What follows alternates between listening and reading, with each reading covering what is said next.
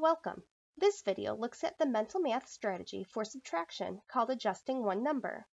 This is similar to our make a friendly number strategy for addition. With this strategy, we change one number within our subtraction problem to a friendly number.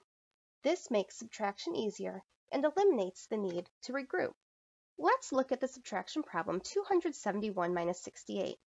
This problem asks me to find the difference between 271 and 68. For me, this is a tricky problem because of the need to regroup. In order to avoid regrouping, I can adjust one number to a friendly number. The number 68 is close to the friendly number 70. I'll add 2, making it 70 and eliminating the need to regroup. Now, I can easily subtract 271 minus 70. That's 201. Uh-oh, I subtracted 2 too many, so I'll need to add back the 2, making my final answer 203. Let's take a look at another problem, 160 minus 41.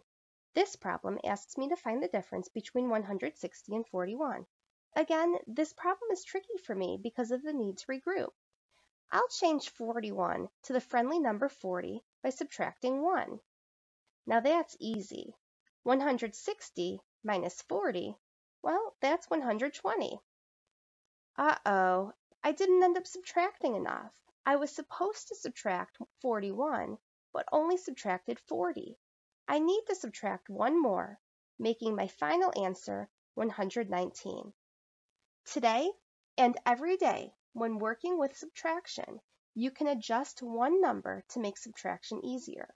Just remember, you must also adjust your answer to compensate or make up for the adjustments you made.